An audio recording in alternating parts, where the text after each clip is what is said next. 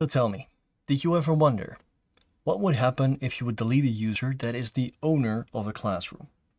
Yes, of course, you want them to transfer ownership before you delete the account, sure. But have you ever tried? Well, I did, and I can tell you, yeah, it's a bad idea. Let me show you.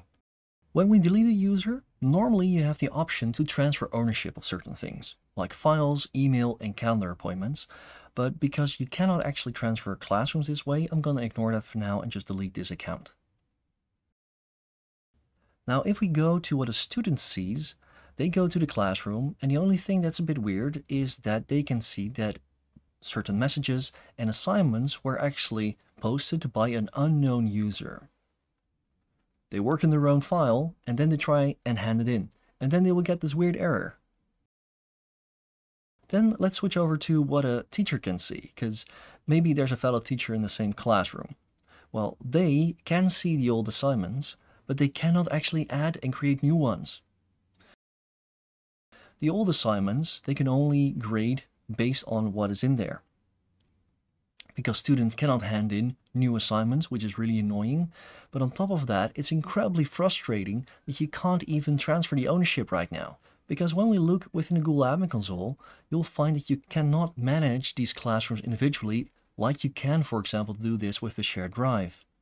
You'll also find that if you search online, there are a lot of people that have had this issue. And even when you go and look into the Google Classroom APIs, trying to set a new owner of a classroom, this will actually be a problem when you do it through the APIs.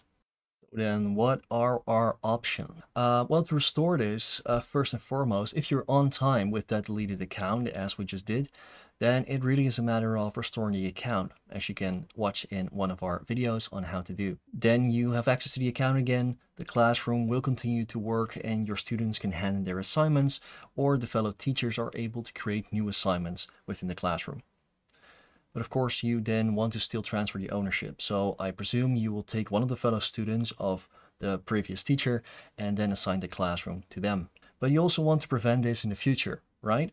So how do you do that? First and foremost, please make sure that your teachers know that it's best to transfer the ownership of the classrooms as well, besides any relevant school material and learning material. But that's one. The other tip that I want to give you is to create a service account. In this case, I'll have an example of a backup at cooldemo.com.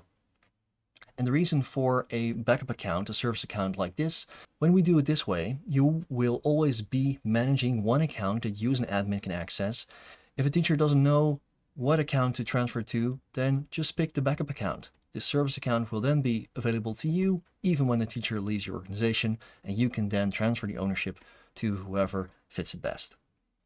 I hope you liked this video, and if there's anything you would like us to cover, let us know in the comments down below, and then I'll see you in the next video.